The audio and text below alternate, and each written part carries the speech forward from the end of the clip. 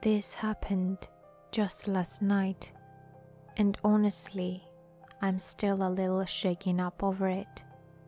I'll try to retell the tale exactly as it happened, but my fear is sure to have fudged my memory a bit. I work evenings as a dispatcher in a medium-sized Midwestern city. I was driving home at 2 a.m. when I stopped for gas. In retrospect, it was stupid to have stopped at all. The gas station was poorly lit and completely empty of any other customers, but I knew the shady areas of town, and this was not usually one of them. As I was pumping gas, I noticed a middle-aged black woman sitting on the curb across the parking lot. It was a cold night and had just started raining. The woman was not wearing weather-appropriate clothing, so she was drenched. When the woman saw that I was watching her, she called out to me from across the parking lot. My second of many stupid decisions that night was choosing to engage with her.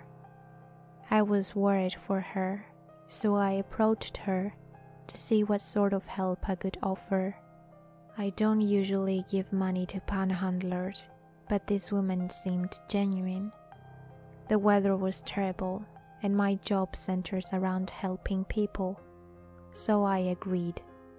I told her I didn't have any cash, but if she would come with me inside, I'd take some money out of the ATM and give her a few dollars.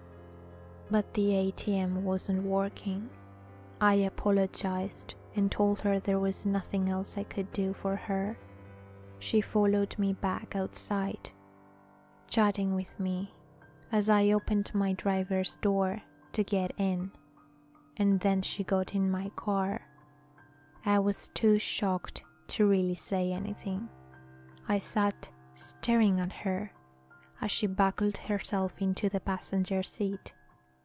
As soon as she got into my car, her demeanor changed entirely. She no longer seemed forlorn as much as she did extremely excited and restless. "Just take me to my aunt's house," she said. "She can give me money." Of course, alarm bells are going off in my head. Although my first instinct is to tell her to get the fuck out of my car, my gut tells me that that would be dangerous. She'd already proven to be unpredictable. She seemed to be high, and I didn't know if she had any weapons on her. "Where are you asking me to take you?" I finally said. "Just start driving, and I'll tell you where to turn." "No. If you want me to consider driving you somewhere, I need you to tell me where we're going," I say, with no real intention of driving her anywhere. "Don't worry, honey. I'm not one of the bad blacks. I'm not going to rob you or anything. Just drive." "No," I repeated. "What is your aunt's address?" "Okay, it's on Street A." "What is the house number?" As I was asking her questions, she got really agitated. We still had not left the gas station parking lot. I considered getting out of the car and going into the gas station for help, but A, she had seemed to know and be friendly with the one attendant that was inside when I tried to get money, and B, I wasn't about to leave her alone in my car. Finally, she snapped at me and said, "Why are you asking me so many questions? I thought we were friends. You don't trust me? It's because I'm black?" "I worked at a police department," I said. "It's my job to ask this sort of questions." She flipped the fuck out. She started yelling at me about being a snitch, about trying to get her in trouble, just in general losing her damn mind. At this point, I am more scared than ever. I just wanted her gone, but my instincts still told me asking her to get out of my car won't work.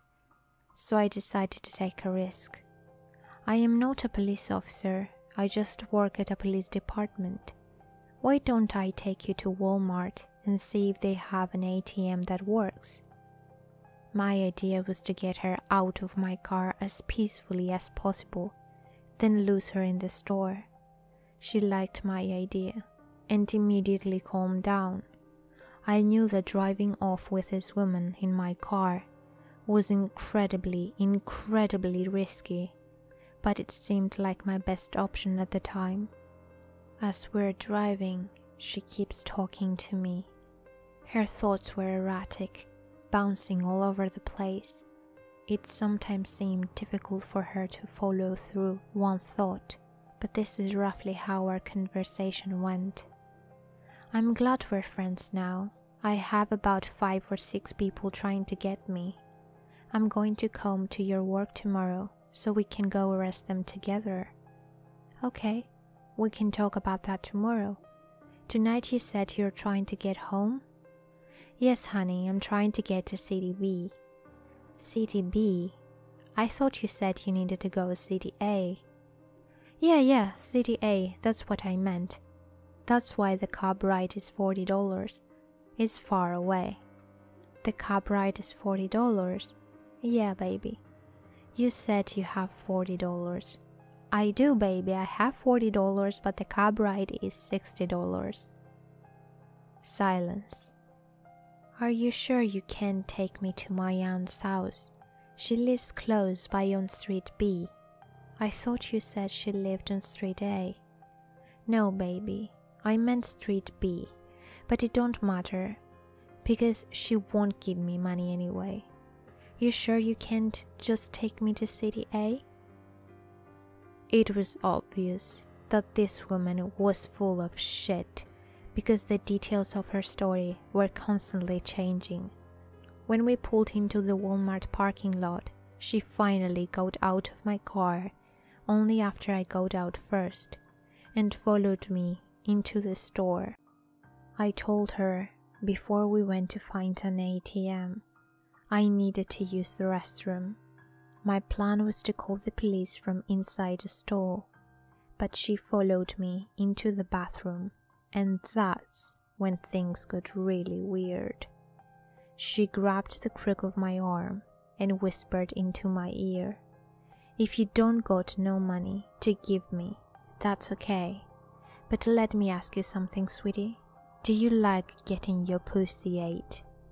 I told her no as forcefully as I could manage, bolted into a stall, and locked the door as far as I could possibly manage.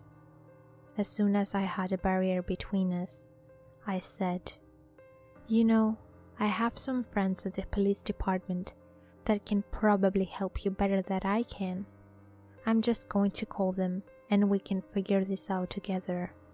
Again, at the mention of the cops, she started screaming at me.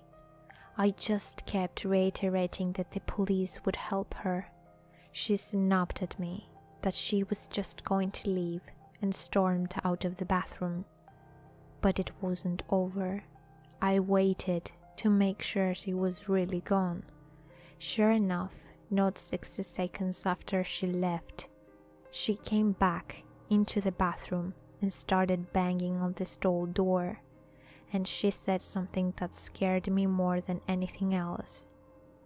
"Hey, come back to your car with me. I left my beer in your car." I tell her that no.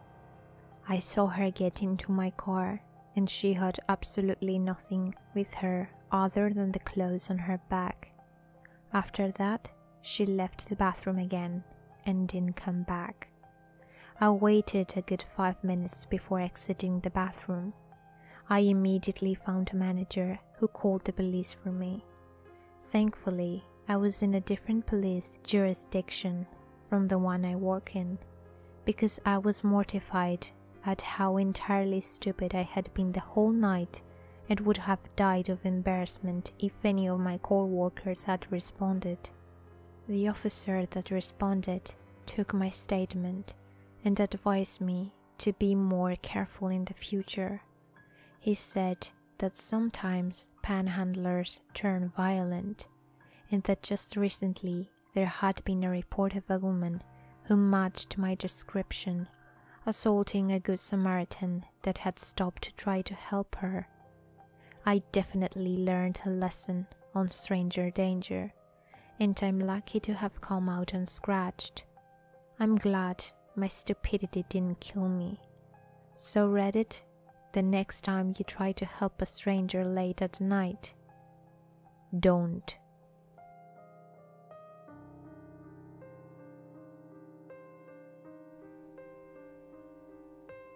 On a rainy night, in the era before cell phones, I was 18, walking a very long way home from work, and I foolishly accepted a ride home from a strange man, small town girl, and I just had gotten off a double shift.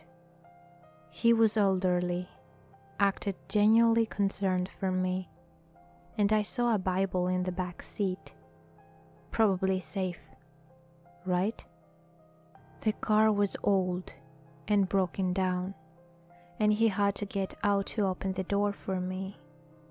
It took him a while, as he had trouble walking with a bum leg. He told me the passenger door didn't open from the inside. I immediately felt weird, but years of nice girl training told me he's gone to so much trouble. Don't say no. We chatted for a while, and he politely complimented my uniform, my hair, and told me I looked like his late wife, and that her spirit have led him to help get me home. It sounded very sweet the way he told it. The conversation turned to if I was still in school, what my hobbies were like, and gradually turned to whether or not I was on my period, which was rude, but he acted like it was going to be the punchline of a joke, so I laughingly asked him why he would want to know. He said very calmly, "Because if you're fertile, we should start trying for a family right away." Oh shit. He said that God had kept him lonely for years, but now, because I looked so much like his late wife, it was clear I was meant to be his, so he could start life over again, and finally have lots of children, like his wife was unable to do. He grabbed my hand and kissed it, and said, "I can't wait to show you our new bed." I told him I forgot something at work. He told me I could get it tomorrow. I told him I needed to pee, and he said I could hold it until we got home. He wasn't going to let me go. He kept talking about how things were different back then, and how men are the head of the household, that women are to follow their fathers and then their husbands, and God says this and God says that. He talked about his wedding day, how his wife's father had given her to him. So I blurted out, "You're going to get my father's permission to marry me before taking me to your home, right? God would want that, right? You need to do that because otherwise we would be living in sin. And the marriage bed is not holy." He got offended then, and said he knew the Bible better than I did. And of course he knew to ask my father for permission. I told him that we couldn't live together in sin, and we should go to my house before going home, and I reminded him that the street wasn't far, still trying to keep the conversation light and joking. I told him that's what a godly man would do, and he agreed. Then we got to the street where I had previously told him I lived. He asked which house was my parents'. I gave him a fake house number, far away from mine. It had him drop me there. He wanted to come inside. I told him I needed to let my parents know about God sending me a husband before he could meet them. I said it would take a few days. Come back tomorrow. He said, I'll give you a few minutes, but then we need to be on our way. I told him to drive around the block so I could have time to pack my clothes. He nodded and finally opened the car door. I ran to the house's door, waved to him until he drove away, then sprinted to my house, where I lived alone, double-bolted my door, and put the couch in front of it that night. Never saw him again.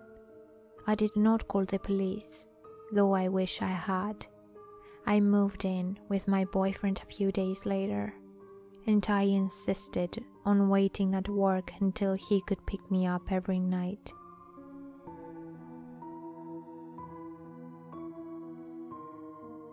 A couple years ago, I worked at this 24-hour diner. Sometimes I worked the night shift.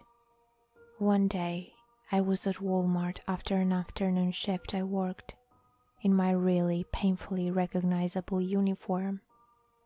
The guy in front of me had these crazy eyes and was taking his sweet fucking time bagging up his groceries, and he said hi.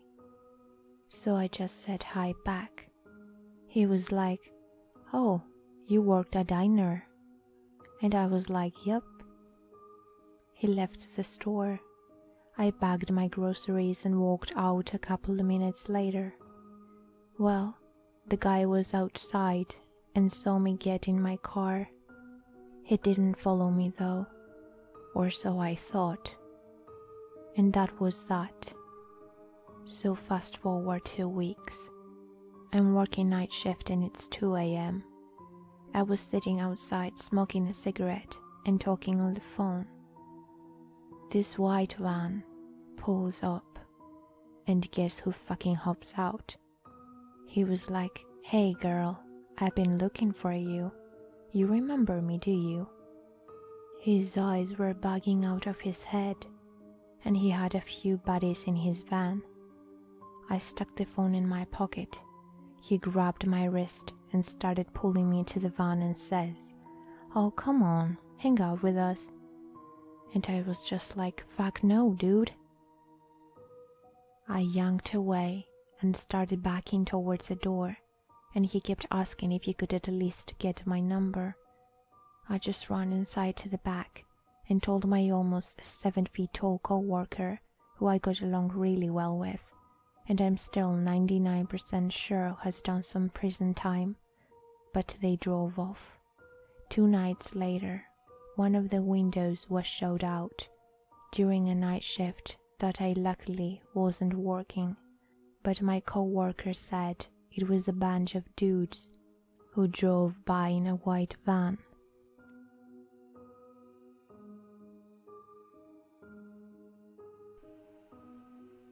This happened maybe 10 years ago, when I was in my early 30s. I was standing in line at the local pharmacy to get my prescriptions. This is a small town, and I am a regular there, so they know me on sight. I was behind a couple of other people in line, and there were a couple of people behind me. I kept feeling a tickle in my hair, in the back of my head, but every time I looked behind me, their guy was a few steps back and looking at the door. This happened several times by the time I was at the front of the line. The pharmacist told me she wanted to talk to me about my medication in the consultation room they had at the time. I thought this was weird, because we both knew I had been on the medication for years and would be for life. Nothing new. I get back to the room and close the door.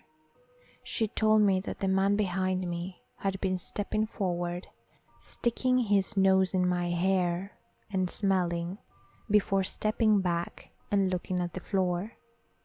This shook me pretty badly, as this is such weird behavior especially in my little town. The pharmacy staff insisted on having me wait there until the guy was distracted by another pharmacy employee, and they had a security guard walk me to my car and watch me drive off to make sure I was gone before a hair sniffer came out and saw what I was driving and what direction I was going. I still use this pharmacy, and some of the same people still work there. I will always be grateful that they took the initiative to make sure I was safe that day.